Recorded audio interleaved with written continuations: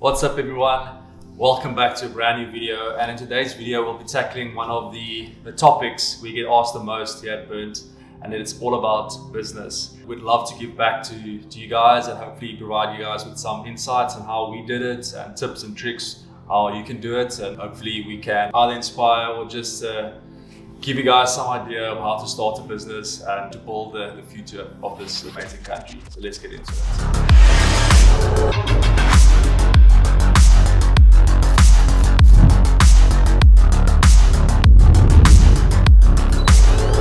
First question, where did you get the idea to start Burnt? So basically, as long as we and I have known each other, we knew that we were going to do something together. I actually found a message from like 2016 or something where we said like we're going to start a business and everything. But the time was right where we just felt ready to start our own thing, and then we basically started Burnt out of the need that we saw for activewear that is both extremely high quality and functional, and then has that fashionable element, because we've seen, you know, yeah, from my point of view, both of us love fitness, all aspects of it, but also fashion. So we wanted to start a brand that combines the two, where you can go on a Saturday for a marathon run, and the product will be functional enough to do that, and you can wear it on a night out on the weekend, in a social setting, and it'll be 100% normal and look sick, where with most other brands it's either performance or it's lifestyle. We wanted to blend the two. Second question, how do you find good suppliers? Sure, the biggest tip I can say is try and try with so many different suppliers. So it doesn't matter what industry you go into. I would recommend not finding one person or one supplier and then just going with them. We probably did 50, over 50. When we started off, I promise you guys, we probably sampled from over 50 companies, and some was a hit, some was a miss.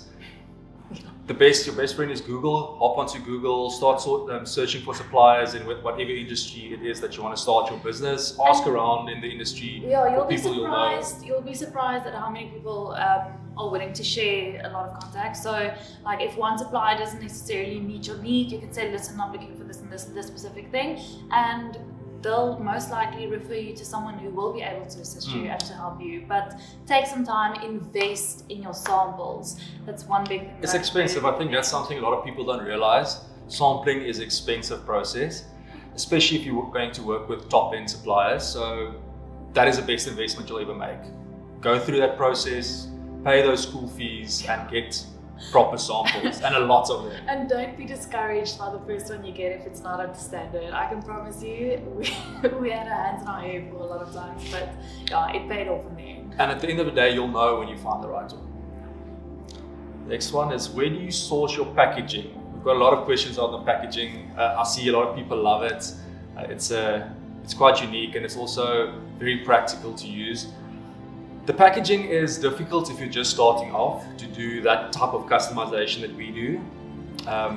We have to order it in very large quantities, so I'm talking tens of thousands at a time. When you start off, just do something that is authentic, something that's true to yourself and true to your brand, and it doesn't have to be crazy expensive. We started off with a basic, like a Ziploc bag, and we printed branded stickers. To be able to give you that branded experience. But when we first started out, we didn't have the quantities to be able to order 10,000 at a time. Exactly. Next one up is, how do I become a Burnt sponsored partner? Yeah, so this is very exciting. We hand select all of our partners. We go through a long process where we first kind of like, you know, see what a person is like. We get them for coffee and have a chat and see if our brands align, basically, because it is a brand alignment partnership. And we divide into two categories. We have brand partners and athletes. Partners are people that are influential in the community, that we buy into their way of doing things, and their way of inspiring their specific target market. And then we have our athletes on the other side, which is very sports specific, top trail runners, people that are beasts in the gym, people that are swimmers, triathletes. So we split those two up. But the best advice I can give to anyone wanting to become a Burnt partner is, don't just reach out to brands and tell them that you want to be sponsored. Show them why you have to be sponsored, either by the type of content you create, maybe buy from the brand and create content with their product to show them what it is that you can offer. I think most of our partners we've found through our tag posts. It's people that we keep on seeing on our tag posts, and then we absolutely love the content, and then we reach out to them. How's it running a business with your partner? Lekker. So, I mean, we're kind of like so used to it now, we've been doing it for years, but I think one of the big advantages that we have is that our skill set is very different, so complementary. Initially when we started, it was just the two of us doing everything, so both of us literally jumped into all the different departments and did literally everything, and you know, it wasn't just a 9 to 5 thing. But that's exactly that, Andriana. You guys wanting to do business with your partners, make sure there is very clear defined mandates and roles, where Andriana focuses more on the creative side, design wise, and I focus more on the business side and building the brand out. And obviously we bounce ideas off each other. We have the same office, so we can talk constantly, share ideas and thoughts, and value each other's opinions. Yeah. So we always work very, very good together, and I don't see it changing anytime soon. Yeah. Excuse me. So I think the big thing is, initially it was, you know, just all hands on deck all the time, but then we realized that we need to have a certain end to the day. So you know, working hours is working hours, so we'll tend to speak about business only in that time. It's only when, you know, when you get home and you normally like chat to your partner about whatever happened to your day, but it's not remember to send this invoice or did you make this payment. It's more like dreaming about the future and things like that. So that we'll definitely do after hours on weekends when we kind of like excited and inspired about what we're doing, and then we'll chat after hours. But business wise, to-do lists, stick to business hours, definitely. Exactly, and even if one partner is more inclined on the business side, you have to know your other partner. You have to know how your partner functions and what's triggers for that person. So I know now, don't talk to Andriana about invoicing or rent or something at 9 at night. I can think of those things on my own, make my own notes on my phone, but don't chat to her about that. Yeah. Great, so the next one is, how should I calculate price points for my new business? So pricing is very important in business, and hopefully I can share a bit of insight on how to do it. I would firstly go on and tier the business that you're starting. Are you going ultra luxury? Are you doing premium? Are you doing something in the middle? Or are you doing low end, high volume product? When it comes to that pricing, you have to realize that if you want to play in the premium or luxury space, you're probably going to deal with expensive suppliers. It is expensive to manufacture these products, so you can't contradict quality with price points. It's something that you have to calculate very specifically, and you need to make sure that you factor in all costs when you calculate your gross margin. So you need to know your cost from your supplier. Then you need to know your duties if you're importing, your VAT on that cost. You need to know the cost of packaging, tags, barcoding, everything that goes into getting that product to your doorstep or to your warehouse. What is your landed cost? That is the most important thing to work out. And then you can decide how aggressive you want to be with your margins on top of that. I would say don't be crazy with it, be fair, and rather under promise and over deliver with your product. Yeah. Bearing in mind also costs like things that you don't necessarily think about, like your website costs, what payment gateways, the percentage that they take, obviously your overheads, all of that play a factor. So it's just, you know, you deciding on where you want to position yourself and making sure that you've factored in all the different costs to make sure that you've got a company that you can grow with. Exactly. And the last thing for everyone living in South Africa, remember the rand is very volatile, so just keep that into account when you're doing your pricing. Will you be doing tennis wear in the future? I'll never say never. I always say that we create products that we absolutely use, love, and have a need for. So I think our golf range is a lot of people are wearing that for tennis, but I love tennis, so I might force you to do something for us. Good. Yeah, at what moment did you realize that you've built a very popular brand?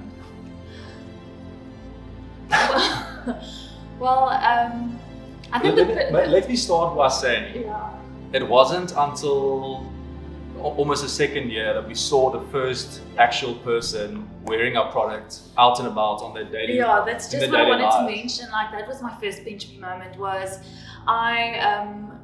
It was in Cape Town. It was in Cape Town in the CBD. Yes. A girl was running into the Capitec there around Parliament Street. Yeah. So we saw it then like quickly, and we freaked out in the car, both of us like, be okay.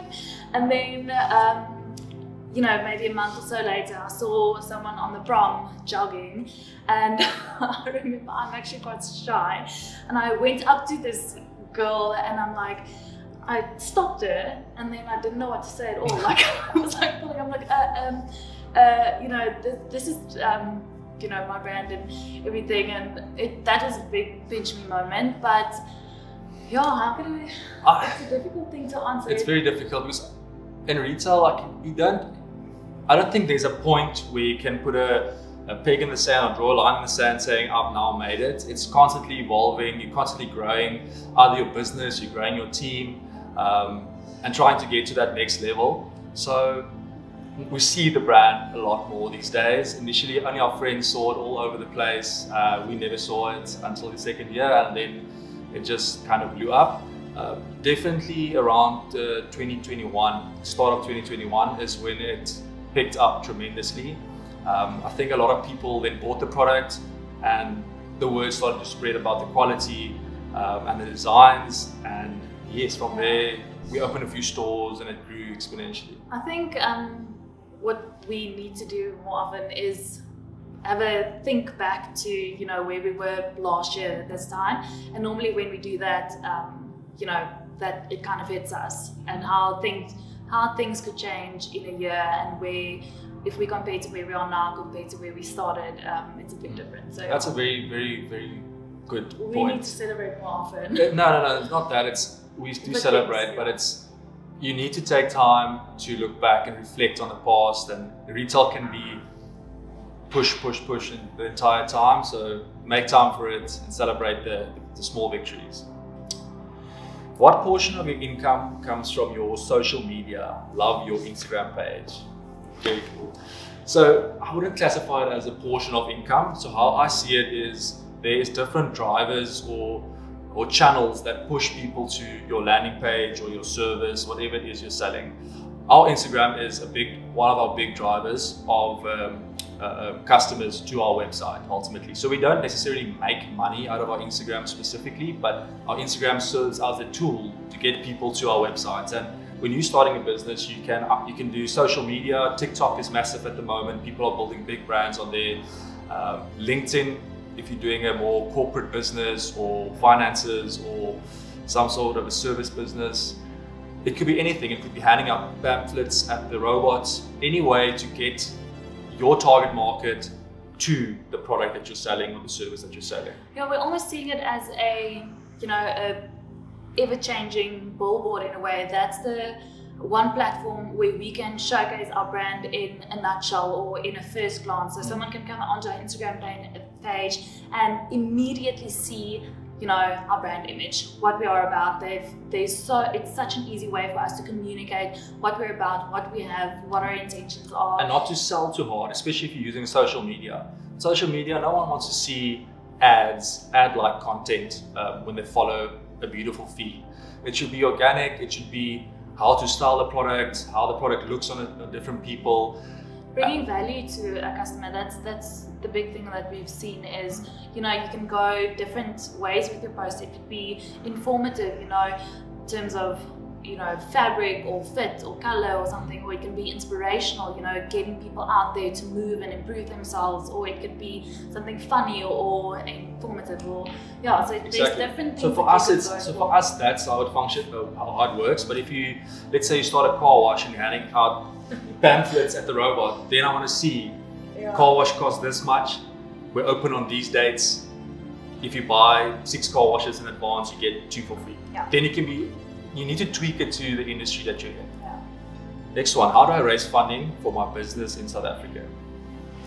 Interesting one. We didn't raise funding. No. Let's start off with that. We actually worked for a year and a bit abroad and saved our money. So we started burnt out of our savings. pockets, Yes. out of our savings. But I get this question a lot on my Instagram as well, is how do you get funding, either private equity or bank? And my number one tip with this is, if you just starting a business, don't go looking for funding right away. Use what you have and do what you can at first. If you need to downscale that massive idea, that app that you want to build, do that. Start off small. First test the market with the MVP, a minimum viable product, to see if this idea, there's actually demand for this idea. And to be quite frank with you guys, is no bank is going to lend money on the basis of an idea. No private investor will do that unless it's your very close family member. They might back you, but just tone it down a bit. Take what you have, maybe work on the side a little bit, build up a little bit of money, a bit of savings, and then start with that. Reinvest your profits back into the business constantly, and then when you get to a point where it's no longer feasible just to grow with that, so your growth is too big, then you can start looking at outside investments. But for Burnt, we haven't taken on any external or real external financing. We don't have any external investors, and yeah, we're trying to keep it within our means and grow it that way. The number one undervalued tip to succeed in business. Yeah. I want to mention something that almost ties back to what you just said. You actually said it. It's if you're not a little bit embarrassed about the first product that you've launched, you've waited too long. You need to go ahead and put that product or that service into the market. The only way that you're going to learn about what people need and want and how to improve your product or service is by actually putting it out there. You can have an idea or work on it internally for however long, but you need to put it out there. Exactly. That's a very good advice. People are often scared to start something. Doesn't matter what industry it is in. Get it out there. Ask your friends or speak to your friends and family about it. No one's going to steal your idea. Those days or that thinking is gone. But my tip of it, or my advice is, or undervalued piece of advice would be to be consistently good day in and day out. Because how I see it is, there's no greater return than the compounding interest on consistency. If you just show up every single day, you do the best that you can do, and there's no very high points and very low points, you're just consistently chipping away each and every day, you'll eventually get there. How did you know where to start? We just started.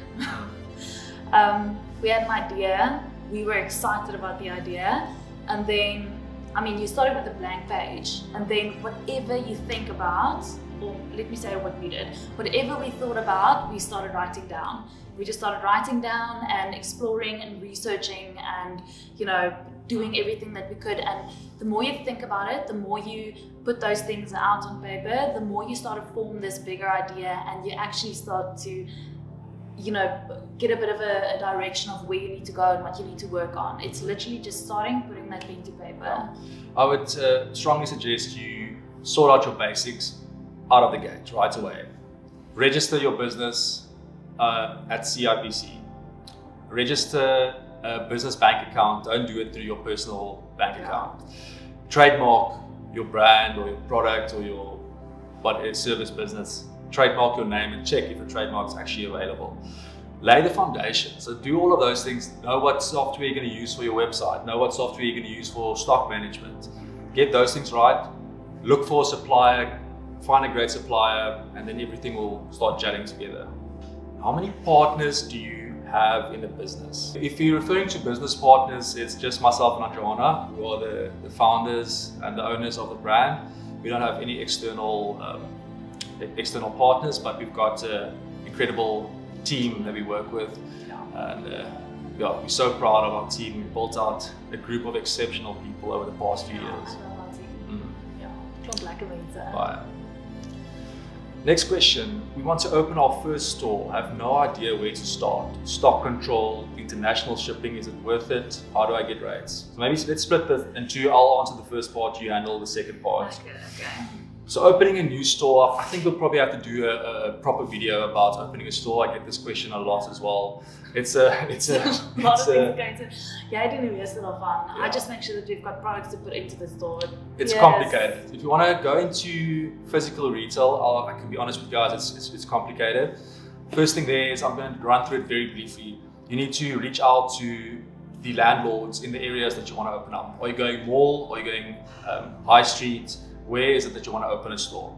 Then you're going to ask them for an offer letter, and they're going to give you their rates, what it costs. You need to get a proper lawyer or someone that knows about these things to vet that letter or that offer for you, and ultimately that will lead to a lease once you guys have agreed upon set parameters for basic rent. There's turnover rent, marketing fund contributions, ops cost, all of those things. It's a lot of things that we never knew about. No, you learn those things. That's a beauty of entrepreneurship.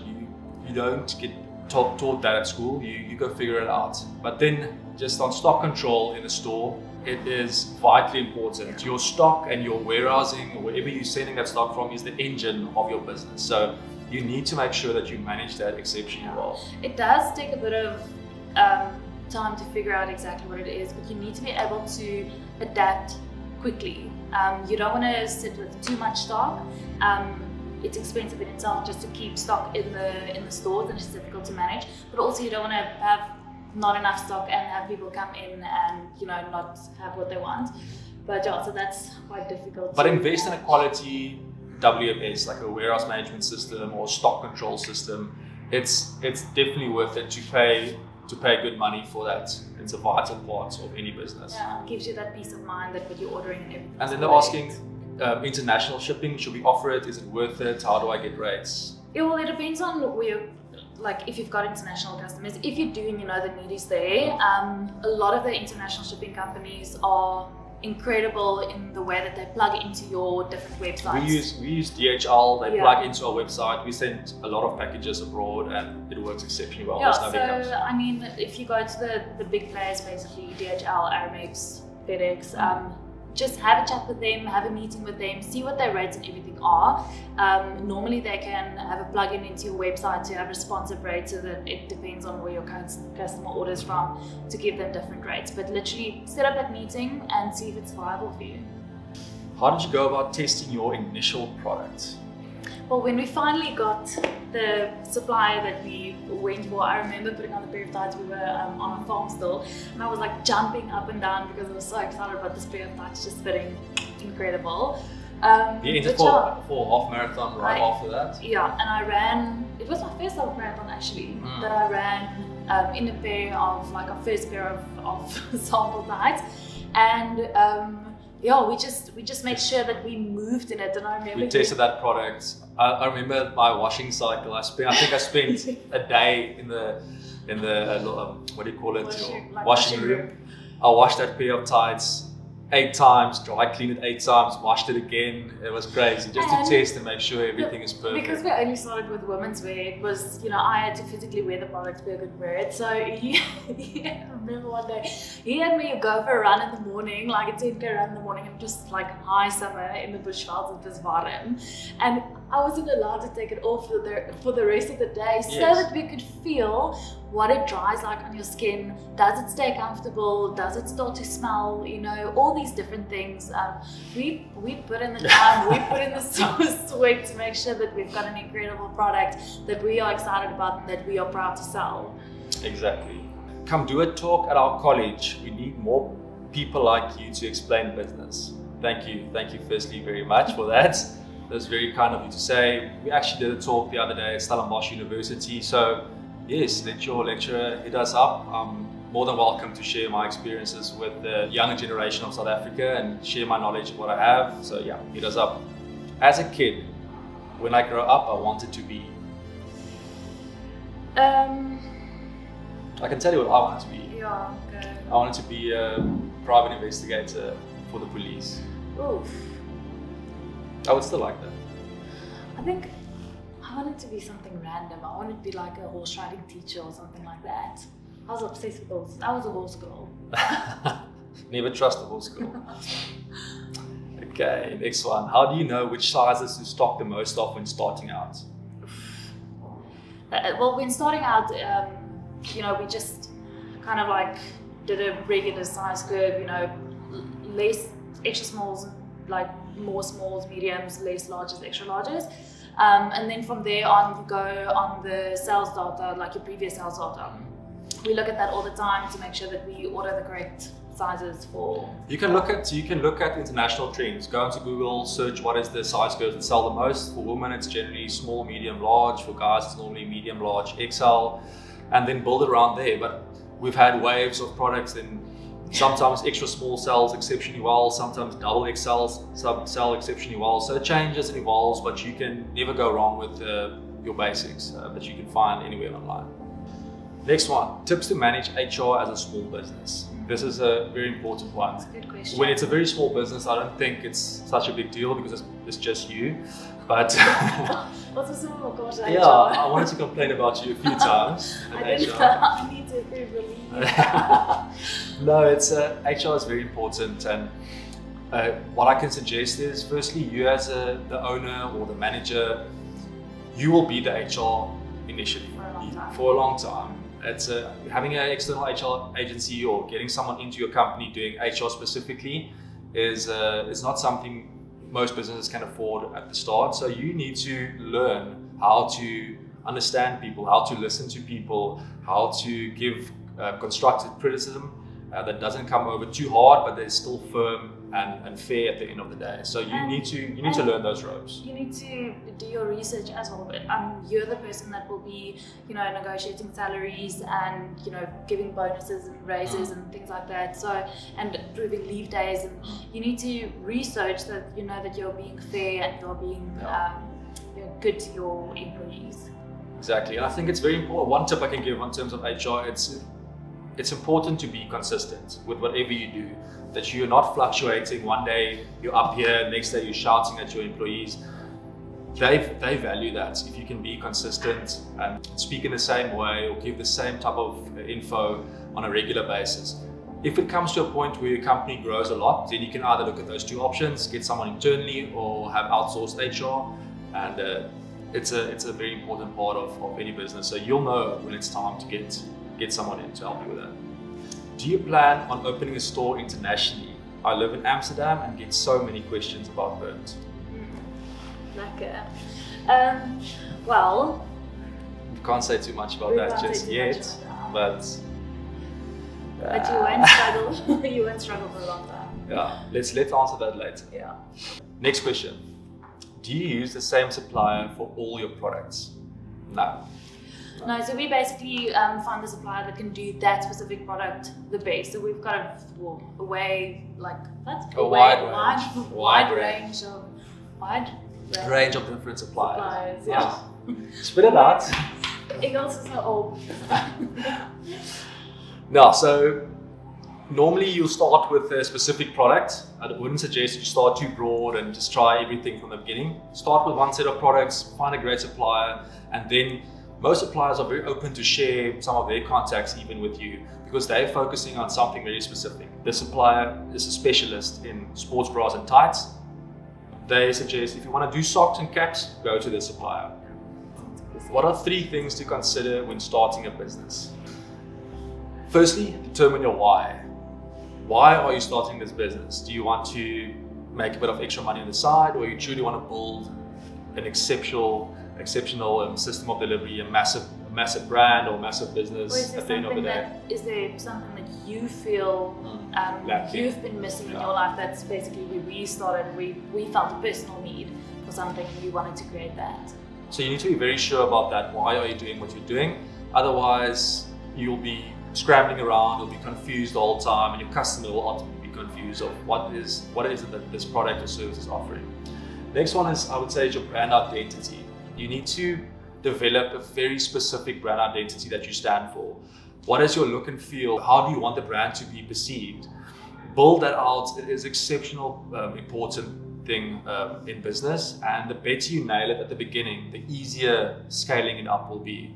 And then lastly, cash flow. I think it's important for everyone starting a business, no matter what it is, to understand cash flow. It's something that doesn't get taught at school or university nearly enough.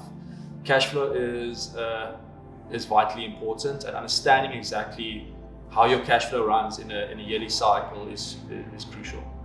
Next question, how do you guys innovate constantly? I always joke and say we only make the things that we want, or we make all the things that we want. So, you know, Pierre wanted golf wear, so we made golf wear. No, but in all honesty, we just get so excited with all the possibilities and all the things that we absolutely love. And within our team, I think there's a constant energy, like there's this buzzing all the time. Like no one feels that their idea is, you know, not worthy or anything like that. So we keep on just brainstorming, and even if we come up with the wildest ideas, those ideas normally make it to, you know. Exactly. What's the word? Yeah. Come to fruition, best. Okay. No, it's true. Like we make the products that we ourselves feel there's a need for, and the products that we want, that we love. But also saying that, I feel that we understand the fitness space very well, because we do all the sports that you can think of, and the fashion industry. I would love to say that we understand fashion quite well. So we look at the trends internationally, but very important for me, and I know for Andriana as well, is we want to set the trends here in South Africa. We want to be the brand that other people copy. Like we will drive the innovation in our space as much as we possibly can. Yeah, and just with that, I think even if you've got an idea that you feel is a little bit out there, go for it, try that sample. You know, that's what we keep on doing. There's, you know, the only way that you can grow and the only way that you can develop and push the boundaries, if you are willing to put that little bit of, you know, out there idea on the line and just give it a try. Exactly. Next question. When did you hire a designer? Did you design the items yourself at the start? Yes. So Shanna is our apparel designer now, and she's been with us just over a year. So until last year, April, I designed everything myself with the help of Pierre's creative vision. But yeah, so at the moment, I basically am the creative director of the brand, and you know, Shanna and I work together quite closely, but she physically draws the designs. Do you think starting a fashion brand in 2023 is a good idea? Okay, interesting one. A fashion brand is exceptional. It is a very fun business to start, but in saying that, it's difficult. Retail is not most people's friends. To be 100% honest with all of you guys watching, fashion and retail is difficult. So you need to know and understand what you're getting yourself into. The main thing with it is it's constant. It doesn't end. The seasons come and they go. The second big thing is cash flow and funding and the finances behind it, because there's such long lead time. So if you're starting with very little money or very small, it's going to be difficult to break into the market. It's going to take years. There's no overnight success businesses in fashion. It took us 5 years to get to the point where we are today, and that's normally like the bare minimum in terms of scaling up a fashion brand. So you need to know that you're getting into it for the long run. It's super fun. It is a great industry to be in. I absolutely love it. Andriana does as well. So yes, I think it's a good idea if you really love it, but just know of all of the things that comes with it, and don't write off normal business ideas as well. It's not in this social media space that everyone can see and it looks cool. What other industries do you think there's potential in to start a business? Yes, I love to hear this. This builds on my previous answer about the fashion business, but there's loads of opportunity in South Africa. Yes, our economy is difficult at times, our rand fluctuates around, but our country, and especially the younger generation, is hungry to build out the future of this country, and opportunity is everywhere. As I said earlier, it doesn't have to be the most glamorous business all the time that you look at starting. If you look back at where you grew up in your community, often the most wealthy guys there was not the guys that owned a fashion brand. It was people that have 4 car washes, the guy that has 2 AutoWorks shops, the lady who has 2 hair salons or 3 hair salons. I mean, sometimes the best ideas, or people are so busy trying to think outside of the box that they're missing all the good ideas inside of the box. So yeah, it's I think choose what you love and something that you are excited about. If you are not into auto works, don't start an auto works business. It's going to be difficult. Because you're not going to be passionate about it. So honestly, if you're thinking of different industries, choose 4 or 5 things that you absolutely love and enjoy and explore those options. It's not about doing what you love and you won't work a day in your life, because you will work, but you will enjoy that work. Exactly. So choose something. And one thing to never write off is a lot of people talk about product and service-based businesses. If you don't have a lot of money to start off with, a service-based business might be where it's at for you. How do you start hiring people for your business and when? Well, it was a big decision for us to get someone on board, but basically we couldn't get to all our tasks throughout the day, and we needed an extra hand so that we are able to grow. Those things that wasn't necessarily crucial for either myself or Pierre to do, we needed to be able to hand that over to someone else. And there's always someone better, more specialized in the field than you are. If you think you can do everything yourself, then you're delusional. There's people that can do things better than you. So you'll know when you reach that point where you just can't manage anymore. It is going to be a scary and very stressful decision to hire those first few employees, but it is absolutely necessary in order to build a proper business and not just be self-employed or work for yourself as a one-man show for forever.